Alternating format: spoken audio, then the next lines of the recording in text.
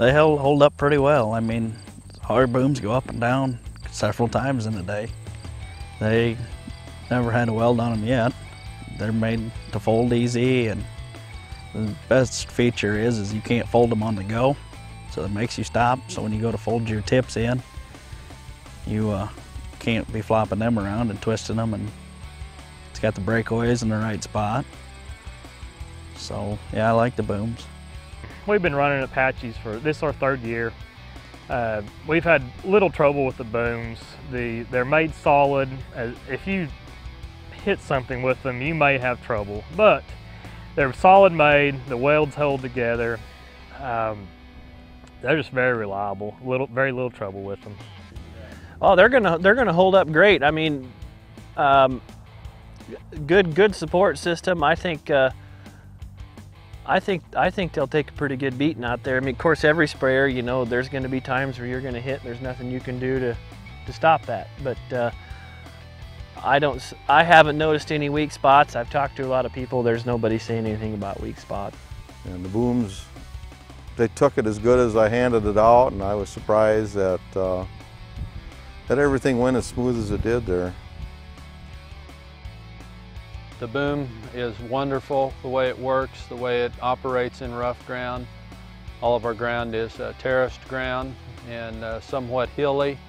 And so with the bigger, larger boom, that was a concern.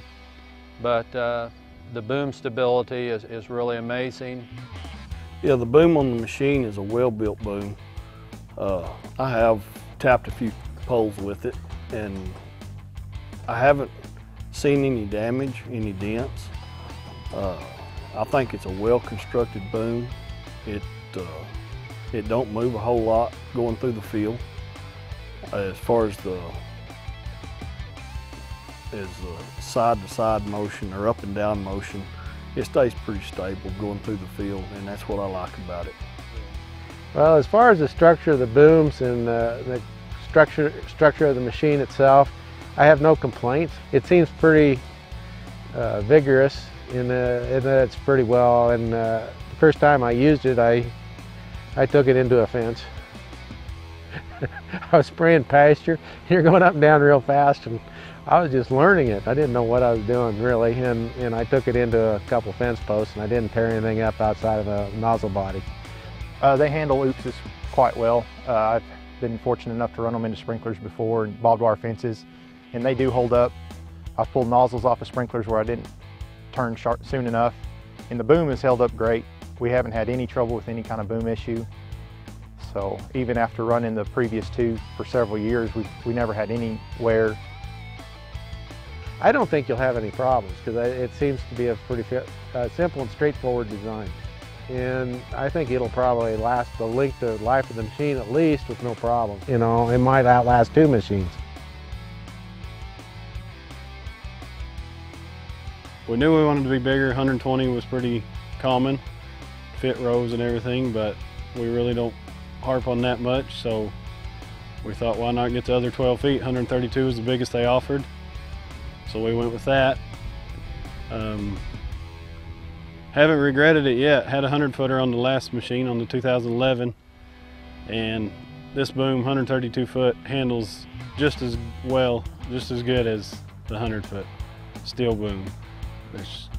It's amazing. It's very nice boom.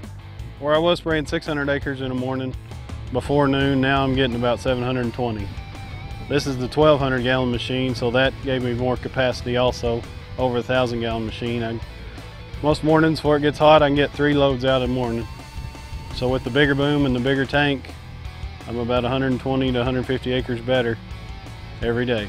I think weight's a big thing, and you know, it's like I said, it compares real close to the 100-foot steel boom, and I don't think there's any different weight-wise the way the machine handles the boom itself. And it's a great design. I don't see any flaws in it. It came from the factory that way. We didn't have to worry about getting bigger after the machine got here. It came set up, ready to go, 9 sections, the auto boom. I mean, it's decked out. It's all you can ask for. The whole machine is a smart machine. If you let the technology on the machine do what it is capable of doing, it makes running the machine very easy. Makes your job trouble-free.